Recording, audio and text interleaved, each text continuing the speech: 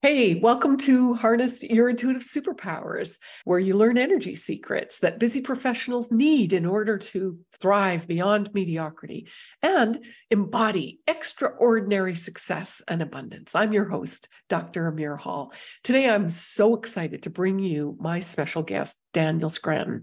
Daniel is a spiritual teacher, and he's a verbal channel and sound healer. Since 2010, Daniel has been channeling this 12th dimensional, non-physical collective beings that are known as the creators. And since that time, a wide array of spiritual messengers have spoken through him. And some of those include Yeshua, Archangel Michael, the Council of Seven, and the Arcturian Council. He has the ability to channel the light languages that provide healing overtones, has helped heal himself and heal thousands of people around the world. I'm so excited to share with you this conversation. I think you're going to be blown away. Daniel and I get into the conversation about relationships and how we can use our intuition to better steer and make decisions in our relationships. So I think you're going to love this interview. Let's go ahead and welcome Daniel. So welcome. I'm so glad to have you here, Daniel. Oh, it's such an honor. I'm so happy that we connected. Daniel, how does an American guy fall into Australia and his channeling expertise? How did that happen for you?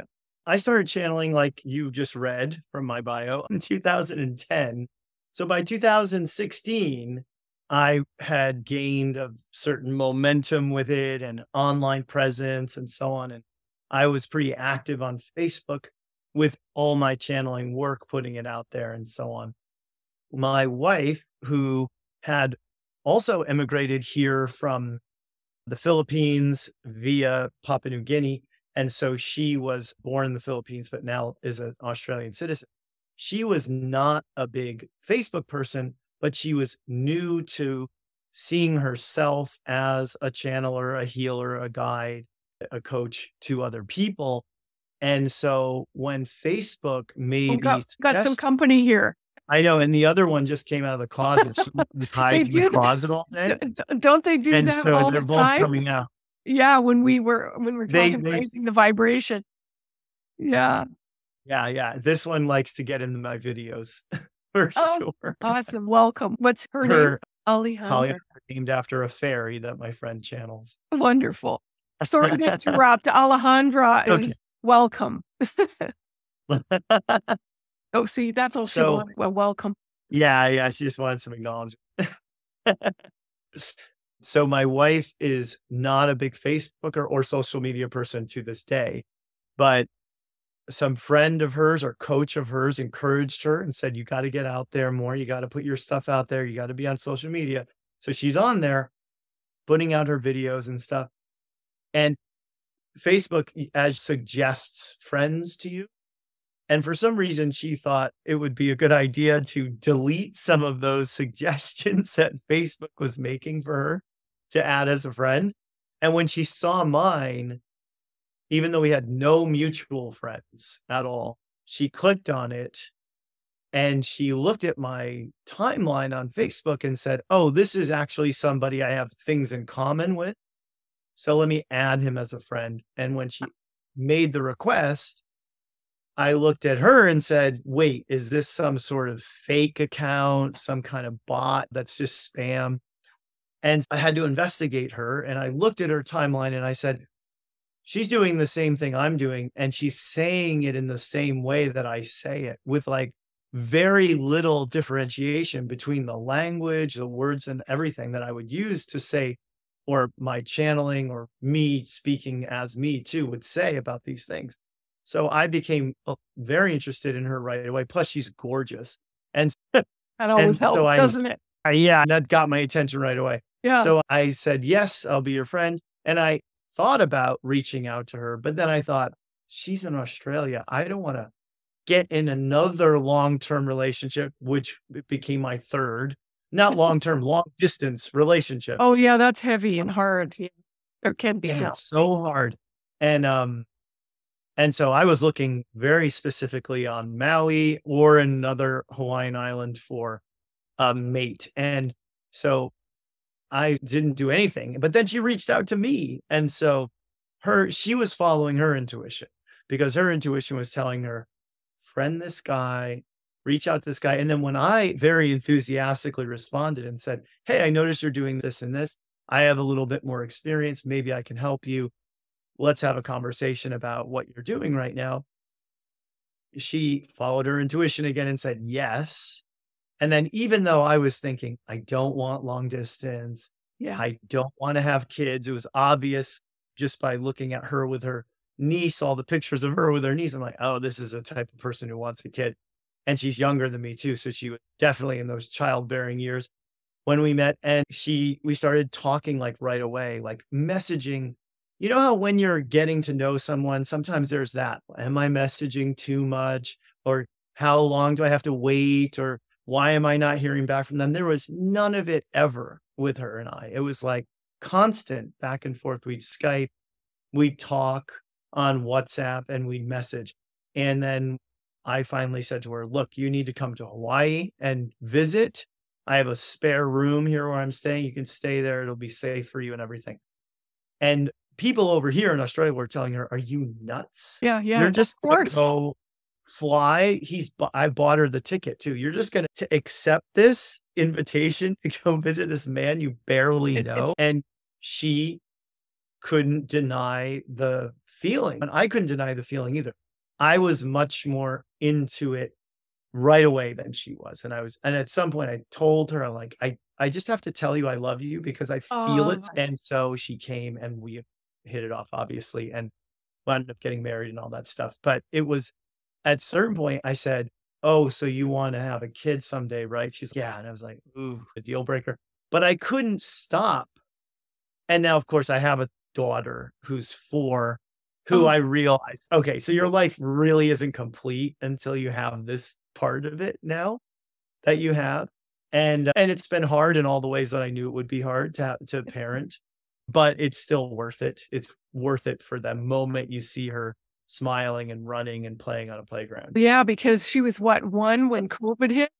And you guys, she was not even 1. Yeah, and down there in Australia, we weren't here at the time. We thank rode God. out COVID on Maui, where it was so easy to do. Oh, yeah. Because all we ever did anyway was go to the forest, go to the beach, and go to the grocery store. Oh, All I had to do was throw a mask on at the grocery store, and I would just go in by myself, and that was it. That was a big change in our life.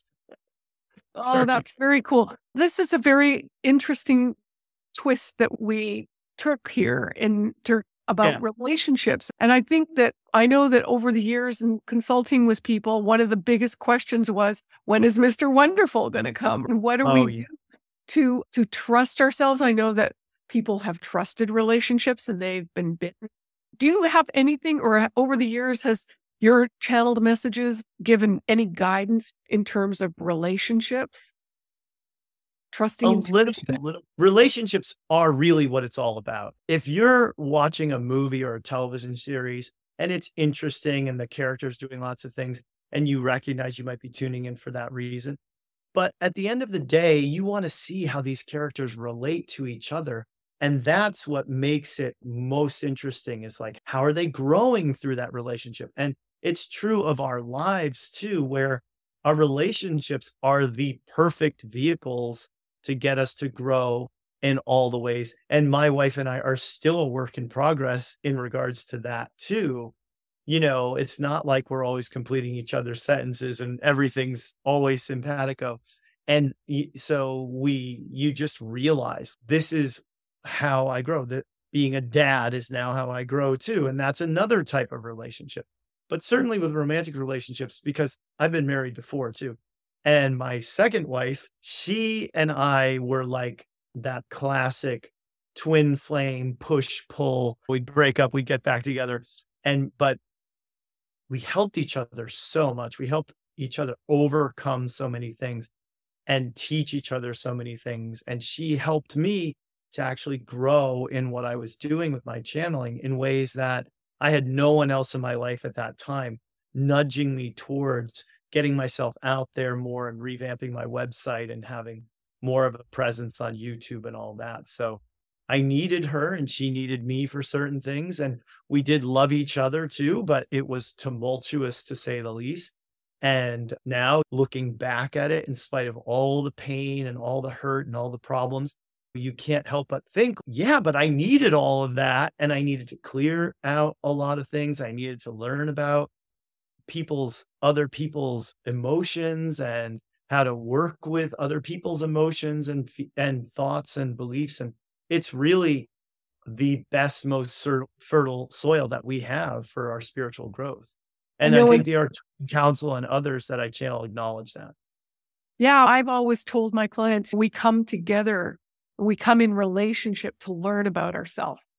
Sometimes a lot of people are looking at outside themselves. He's so handsome, or he's so put together, or he's so educated in terms of a woman for a man, or vice versa. But it's not about them. It's about us and where we need to grow and what we need to learn. Yeah, exactly. Yeah. Speaking of intuition and trusting it, I think I was always intuitive, and I believe everybody is psychic or intuitive, just a matter of how accessible it is to them and how much they trust it. Would you say that's true for you, that you've always felt intuitive, or did you feel like there was a turning point or a time in your life where it got cranked on for you? Yeah, I woke up in my late 20s, and before that, I didn't know about intuition. I didn't know about anything. I didn't know about feelings. I didn't know about thoughts or anything, because I was raised Catholic, and I went from being Catholic to being atheist to awakening spiritually. And then I realized, oh, all of this is important. And I remember learning about synchronicities through the Celestine prophecy. And now it seems like those of us who are awake are like bombarded with synchronicities, with signs and symbols all the time. And the universe we recognize is talking to us. And as soon as you recognize, oh, that's not just a coincidence, that's when you can go, okay, this is something to really pay attention to now. And then what we also need to do to work with our intuition is to follow through with it. So when you get something, it's then important to follow through with it. But a lot of times we also learn by not following through and then taking that lesson through. Okay, I should have listened at that moment when I was at that fork in the road and I was getting this inkling to go right for some reason. I didn't listen. And then I went left and there was traffic jam and an accident and all that stuff. Yeah. So that's how you know. Just go right. You never know. Oh, that was intuition telling me that, because you don't know unless somebody tells you there was an accident on the freeway. Yeah. Yeah. So often that for me now, it is just so natural to listen and hear the little voice. And people often ask me, how do you know that inner voice of intuition versus your, let's say, analytical self, or your analyzer intellect? How do you teach your clients? One of the best ways to do it is to just get quiet. If you don't have a practice of quieting your mind, then get one, develop one. And it can be while you're driving. It can be while you're doing the dishes. It can be while you're exercising, spending time in nature.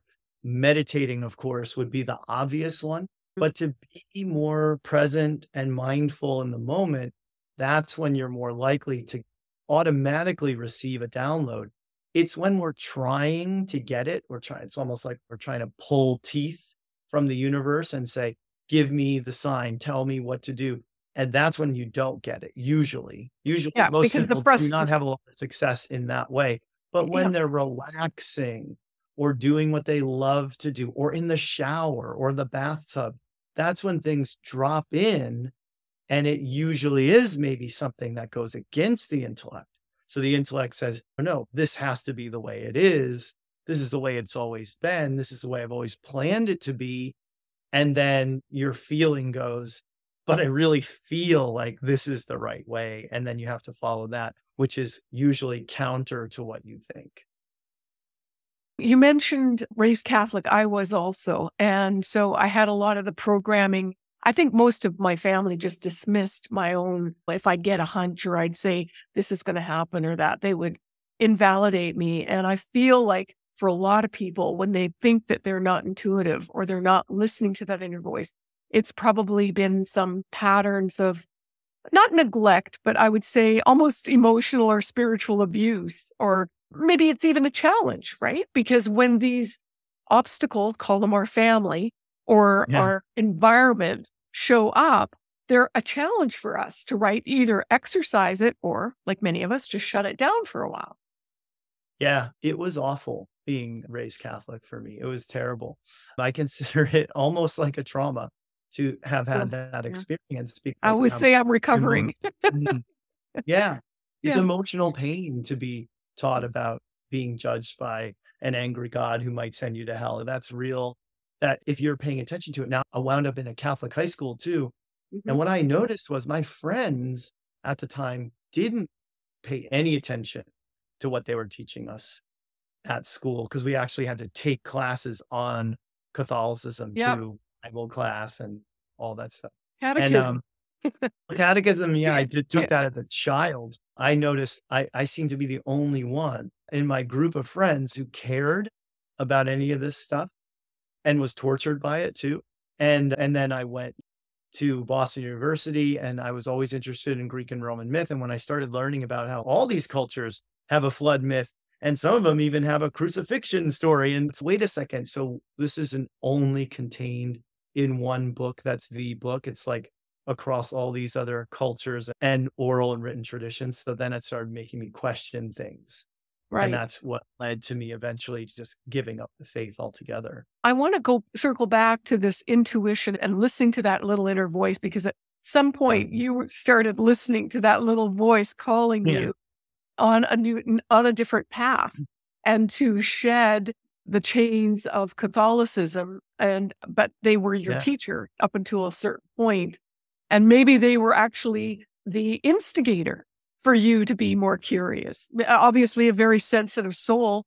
Your friends didn't seem to be bothered, but you were. Right. Because your soul recognized the importance of it. Yeah, the reason I brought that up is because you mentioned how even that's a teacher. Even being raised Catholic is a teacher. It still informed me of something else. And I think I had to go through that probably because of past life stuff, and go through it and abandon it and then get to that place. Now, following one's intuition usually feels good. So when I was atheist and I would think about the possibility that if I die and I'm just buried in the ground and then I end, that really didn't feel good. So I stopped thinking about it at a certain point. I just wasn't even going there. And then I woke up because of an interview I heard with Deepak Chopra, where he was talking about a lot of the other things I believed in, because I got really into natural stuff. Like I was a raw fooder who eats all vegan and organic. And I was a believer in the body's ability to heal itself rather than relying on pills and Western medicine and all that. And so he made a lot of sense to me. And then when I started hearing him talk about quantum physics and quantum mechanics and the quantum universe, I was like, there really is more going on here than Freud and Darwin think. And that's who I was into. Yeah. When coming back to the relationship and tying this intuition and all of this and feeling like Catholic bondage, I too was married, and my ex didn't believe in anything, life after death. In fact, at the time, I couldn't even say the word astrology, never mind anything else. But I was starting to become very curious, and my soul was like wanting more. I was hungry for any kind of thing that I could learn about numerology, meditation, and all the mystery schools. So that was the crux that broke the relationship for me, because I felt like my soul was pulling me towards this intuitively, fully coming into who I was. And of course, that was way premature. I didn't know, but it took courage to leave that relationship. I look at it backwards now and looking at it and say, wow. But it's that intuition that I just knew it was a square peg in a round hole that we were trying to jam in. And I think so many people, when I was so dedicated to that, I didn't want that relationship to fail. I didn't want that stigma, Yeah. but I had to, at the crux of it, listen to my intuition and forge forward. And it was that decision moving forward a lot of years has allowed me to grow into myself. And I see a lot of people trying to force themselves into those relationships. Sometimes if it starts to meld and work, like you in your second marriage, it worked for a time. You supported each other, it helped. And Yeah. was that an ebb and a flow until there wasn't any. Until there was nothing left. And Right. it was guys, we were done with each other. Yeah. You and I learned think the lessons, right? You learned all the lessons with each other. Yeah. But it's funny, I have another good intuition story in my first marriage, which broke up because of the same reason as yours, where I felt like we were just growing apart. I was so into my spirituality. It's all I wanted to focus on and talk about. And she did. And like, she would even get upset if I would bring certain things up. So then I was like, well, what am I doing here? And then when I finally said, hey, I don't think we're compatible anymore, and we wound up filing for divorce, I was torn inside by her pain and just, it's painful to break up with someone you've been with for 7.5 years. But seeing her pain it was so hard to even have the initial conversation. And of course I questioned it. Like, am I doing the right thing here? I kept questioning it. And I asked the universe for a sign. And so I wanted to see 555. And I'm driving home from this place and all I saw was everything but 555, 444, 11, 777. So I'm like, oh God, I didn't see it. And then the day we went to file, I think it was the next day, went to the wrong place first, went way out of our way. And then we were driving back to the right courthouse. And there it was. The number on the courthouse was 555 that we needed to file. Wow. So then I knew that I was being guided right path for me. And it truly was. I started channeling maybe 5 months after she and I split up is when I started. So there was a lot that needed to happen, obviously, in my life. And I feel like everything has played out, but a lot of times too. So intuition comes to us from within. It comes to us in those signs and symbols and synchronicities.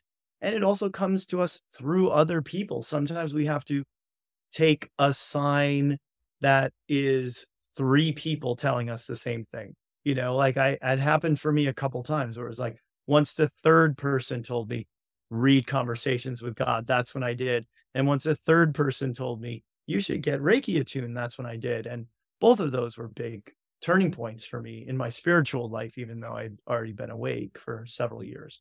Mm-hmm. Don't you just love these conversations?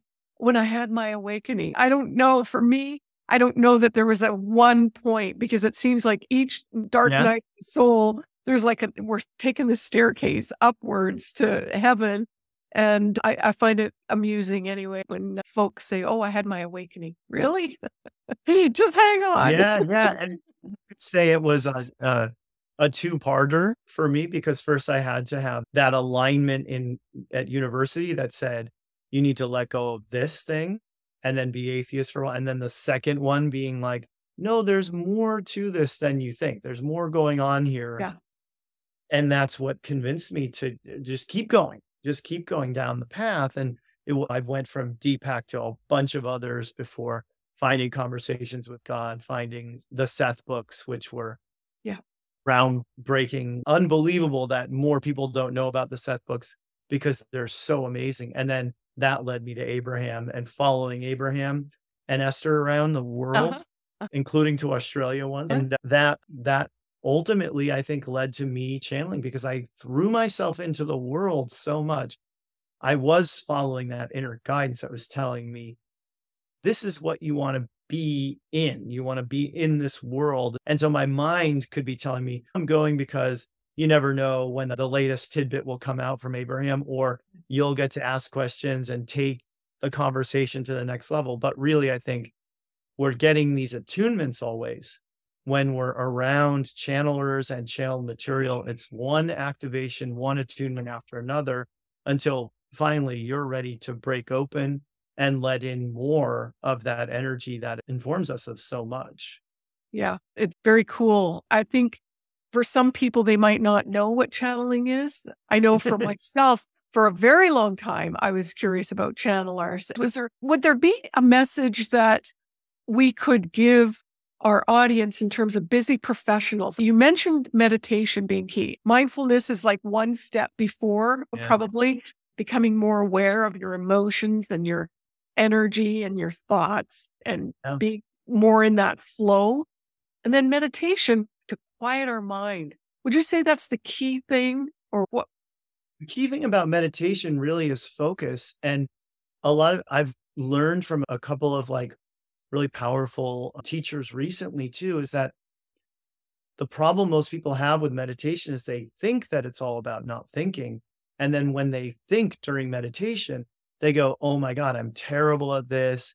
I can't do it, and abandon it. But in actuality, let's say you spent 15 minutes and you were in your head the whole time.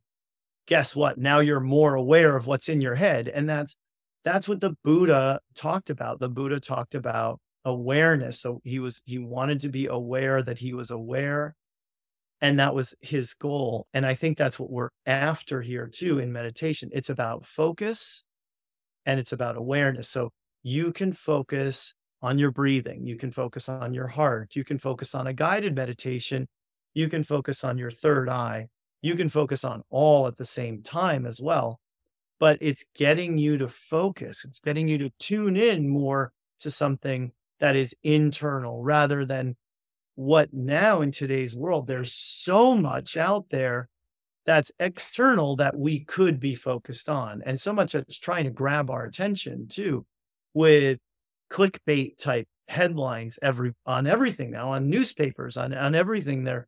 They want our attention, but when our attention needs to go inward. So when I teach channeling with people too, one-on-one, a lot of times in those channeling lessons, I'm basically working out with the person, negotiating with the person. Okay, let's see where we can find the time in your life for this, because you really need to make that time for yourself to be able to do this. Because for most people, it's a gradual opening up to that energy that's going to come in and flow through them. Trusting and being open and feeling like they're going to be okay and not lose themselves. Yeah, that's part of it too. That's a whole other part of it. But just making time, if you can make time before you get out of bed or while you're falling asleep or while you're showering, while you're bathing, while you're exercising, driving, all those things I was mentioning before, to tune in more, just get out of your head a little bit and pay attention to your breathing, to your feelings. You can't change your vibration. You can't raise your vibration unless you know what your vibration is and where you're stuck or where that energy is living inside of you that's not vibrating as high as you'd like it to be. So that's why awareness is so important. So if you meditate and you just become aware of the fact that you're anxious, well, good. Like, you need to know you're anxious, because otherwise you're walking around holding that anxiety and creating your reality with anxiety. So all you're going to get is more anxiety no matter what you do. And that's what creates living in a world of mediocrity. Yeah. And we just have to work harder. And then the whole cycle just builds up that tension and stops that flow, which is the way we come into that divine abundance and success. When we are listening to that little inner voice and heart to the appropriate right action. Yeah, I find that people just are really in their head and not in their heart. Would you tend to agree with that? When we talk about the shift in consciousness, and I don't know if you can see them over my shoulder, I have some books called Ascension, the shift to the fifth dimension. When we talk about that, that really is a big component of what we're shifting from. We're shifting from being more action and thought oriented to being more feeling oriented and heart centered and focusing on our vibration. rather than how much we can do, or how popular books that have been written in the past about how you can talk to certain people to get what you want out of them. So you Yeah. using your voice. NLP and manipulating in a way. Yeah, it's the way we've been manipulating reality for so long has been more of that mental, egoic, and even lower masculine way. And now we're shifting into the more heart-centered, feelings-based, divine feminine way of working with energy and manifesting and getting to the point where we don't have to do as much. And our society, we owe a lot in our society today to all the work that's already been done to those who've done it. My wife and I were talking the other day. We're traveling through this long tunnel in Brisbane, and we're like, imagine how much work went into building this tunnel and how much time and how many mathematical equations were involved in getting this thing to exist. We have so much to be grateful for in that we have all the homes, all the buildings, all the roads, all the bridges now built. And now we have also help in with our electronics and our gadgets to get us to get things done faster. So we can spend more time if we make that time tuning into our intuition, to what our guides are saying, to what else we can possibly channel. And I do think getting an intuitive hit is channeling. I think a lot of things are channeling that we don't call channeling, but it's the same thing. You're downloading something. All of our thoughts are channeled because our brains are these radios and they're receiving. They're receiving based on whatever the dial is tuned to, just like a radio does. But our dial internally is our vibration. So we have to actually feel better first before we can actually think better. And some people go about it the other way, and that's fine too. You want to think better. You want to focus on things that feel better to you and change your vibration that way. That also works. But just becoming aware of what's being felt or not felt in here and working with the breath to modulate that, to release what is not serving us and amplify what is. That's how we go about changing that radio station in our brain. I was thinking about you channeling the creators, and it made me think, you know what? We are all creators. Yeah. And what is it that we're creating based on our vibration, and our thoughts and our feelings are part of that vibration that sends a ripple into the world. And so by getting quiet and getting focused and doing the meditation, as you pointed out, and being mindful of those thoughts, then we can get closer to being in that flow and being in that creative abundance. Yeah, I'm not familiar with the name creators. There's a story behind that. They started coming through me and they did not give me a name. They said, you have to pick the name. Okay. Because what we don't realize is we have a nice, convenient name for Archangel Michael, and that's great. But that's one being, or what I would call a collective of beings, really, that is up there in the non-physical helping. We don't have names for most of them. They don't have names for themselves. They don't need names. You and I are not going to need names once we ascend, because I'll know you by your vibration, even if you're that day operating as a mermaid or something. You've shape-shifted your body into some orb of light or something. I'll be like, oh, there's Amira playing as an orb, because I'll be able to feel that that's your vibrational signature. That's your unique aspect of source that you are, that vibrates. And so they know each other that way. In the 12th dimension, they don't need names, but I had to come up with a name for them. And at first I took a lazy approach of just giving them a name that somebody else had called them, that I was channeling for a lot. Then I finally sat down and did automatic writing and got the name, the creators. And then I got one of those confirmations from the universe that was so obvious that it was the right name to choose. But we are all creators. And of course, there is a prime creator too. Yes. But there are also creators that create universes that are more specifically oriented in creating galaxies and planets and all of that. So It's complicated. No, I can relate to you and what you were saying about recognizing the soul. I was just working with a client today, one-on-one, and in this work, we go out of the body into the threshold between lifetimes and take a look at the past life. And we also look at this life.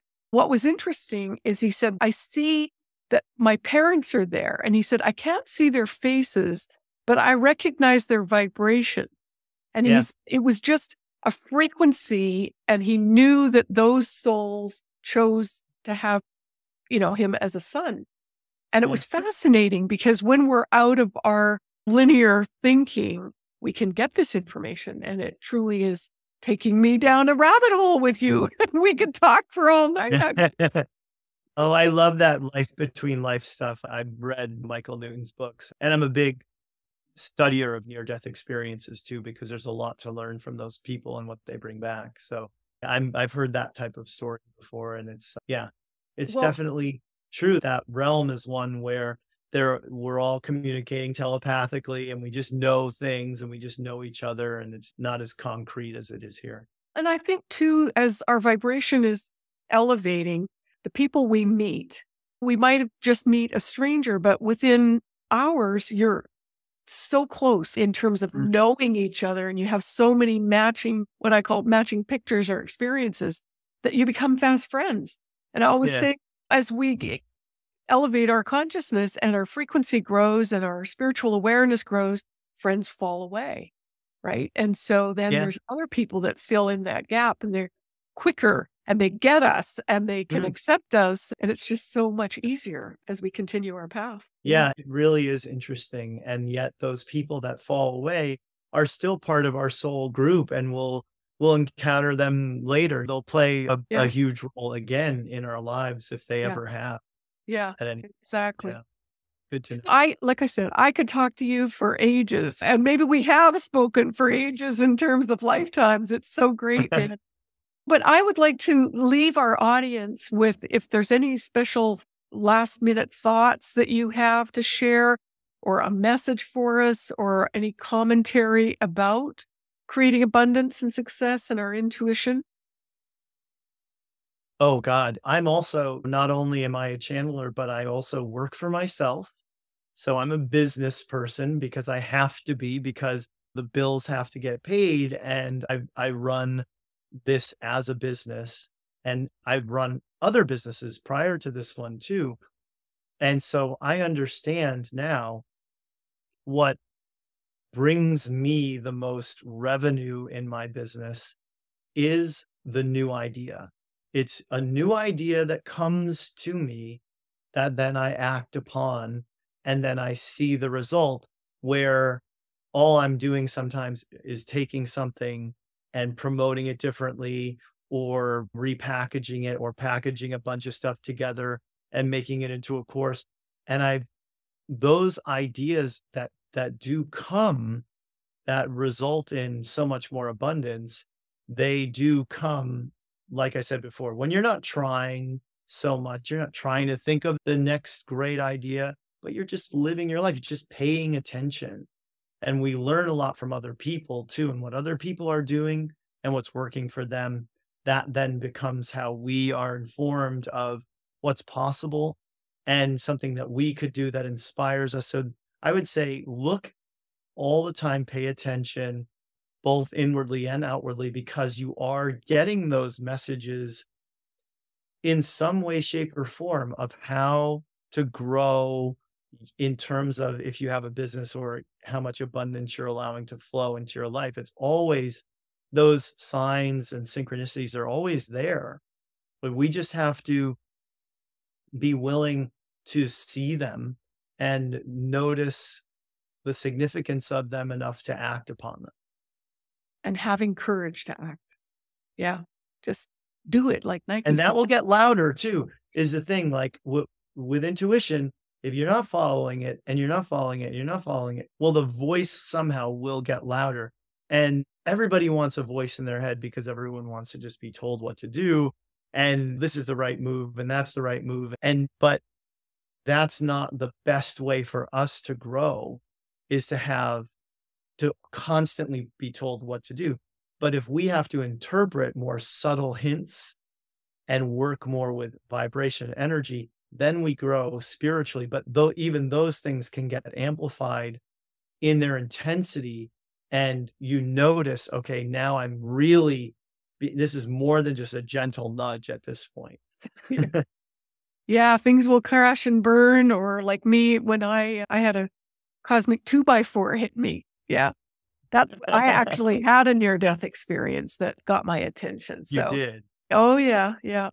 So yeah, being in the corporate world and having to be forced to stop doing what I was doing to do my spiritual work. But that's why I'm so passionate about sharing with other professionals. You don't have to do it the way I did it, and listen and trusting yourself and nurturing that little inner voice.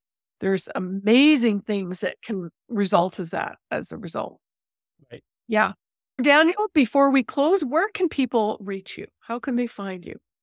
I'm on the internet, of course. DanielScranton.com is my website.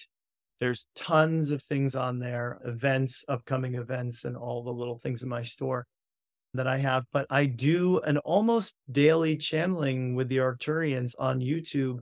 And my YouTube channel is also just called Daniel Scranton. So it would be youtube.com/D in Daniel, capital S in Scranton to get to the homepage of my YouTube. And my Instagram's at Daniel Scranton Channels.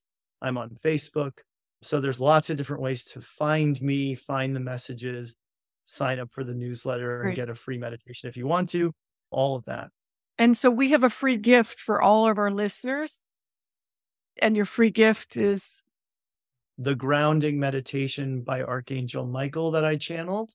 That is so fantastic. I love it. You like it? Grounding is my number one thing I teach people. Yeah. Yeah. I just love it. Yeah. You can't be aware if you're not in your body. You can't. And you can't manifest. That's the secret to manifestation, everybody, is to manifest.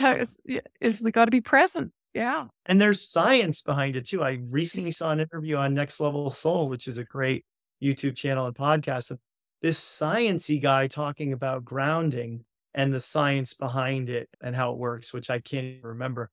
But I've always known it's important, but to hear it being explained. Well, you can feel it. Archangel Michael. Yeah, that's so wonderful. Thank you so much for that. I am super excited to listen to it myself. Hey, Daniel, I just am so grateful for you sharing your time with me and all of your wisdom, all of your work. You really are an angel. And thank you. Thank you for being here for all of us. My pleasure.